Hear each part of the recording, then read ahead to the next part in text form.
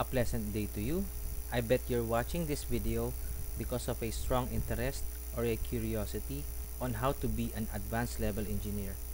Maaaring isa kang estudyante, professional, or isang individual na nagnanais matugunan ang mga katanungan patungkol sa aplikasyon maging advanced level engineer. A disclaimer, this video only discusses the basics. Thus, you may refer to your respective professional organization and national certifying body for more details. Also, one must attend a qualifying seminar workshop as prerequisite for this application. The aim of this video is to give you a fundamental knowledge of what to expect when applying to become an advanced level engineer. Information that is shared in this is from my experience during the application, in line with our engineering organization and certifying body's application guidelines.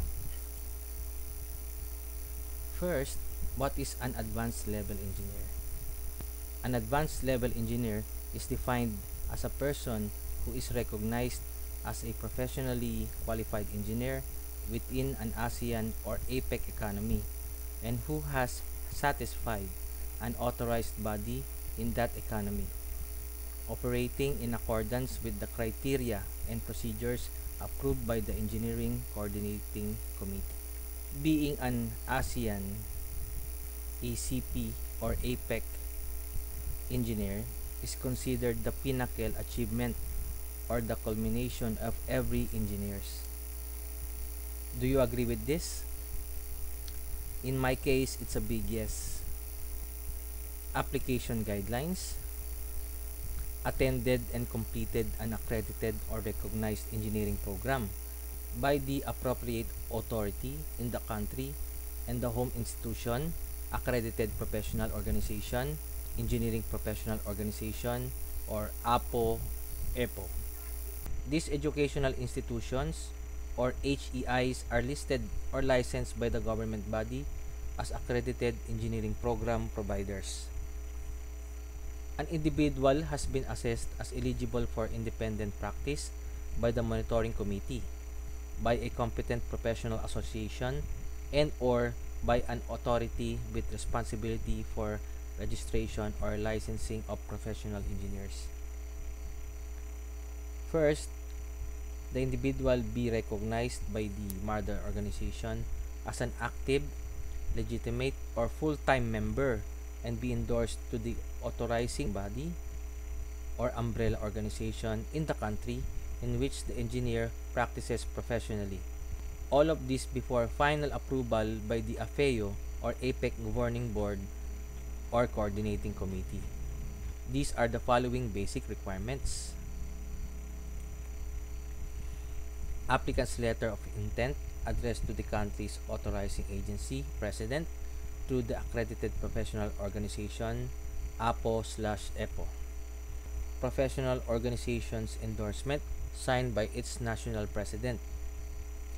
Certificate of good standing from the accredited national APO. APO stands for Accredited Professional Organization. Certificate of registration and valid professional identification card issued by APO. Copy of diploma, undergraduate and graduate engineering, certified true copy as evidence. Curriculum vitae, a short narrative profile/work summary with half-body picture. Personal details including professional trainings, seminars, if you have awards, citations, if you have any affiliations in other business, professional, or civic organizations. At least 7 years of professional experience. This is optional for associate ASEAN engineers. Take note, these are initial requirements in the application and may subject to change as the governing body suggests. Work experiences also include narrative summary of at least 2,000 words for each project or engineering works accomplished. Other basic requirements: 2 years of significant engineering works, optional for associate ASEAN engineers, and engineering practice/career episode report. This is for APEC engineers. And development action plan. This is for associate ASEAN engineers. Maintains a satisfactory level in continuing professional development programs or CPD in the last 3 years, having at least 150 weighted hours of CPD activities.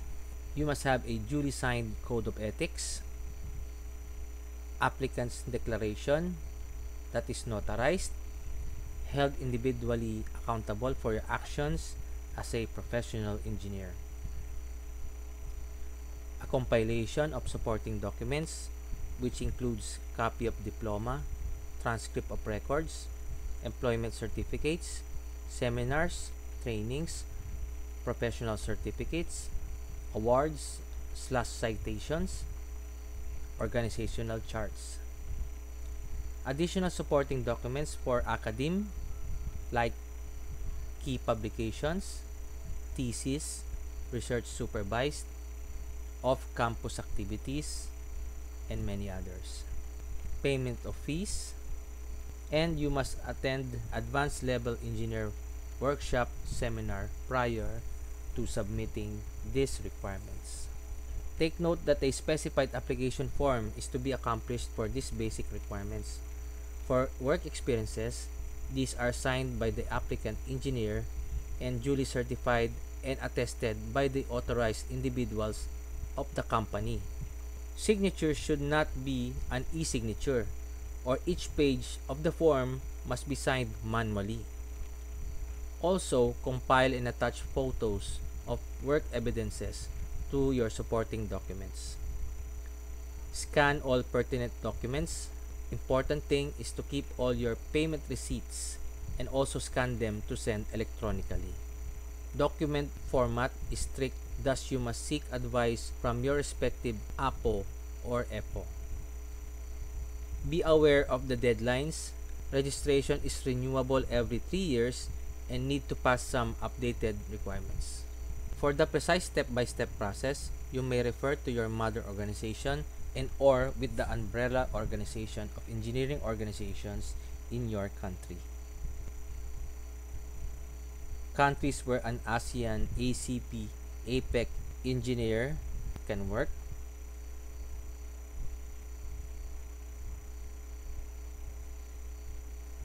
By the way, this photo is taken during our advanced level engineer workshop facilitated by our umbrella organization, the Philippine Technological Council.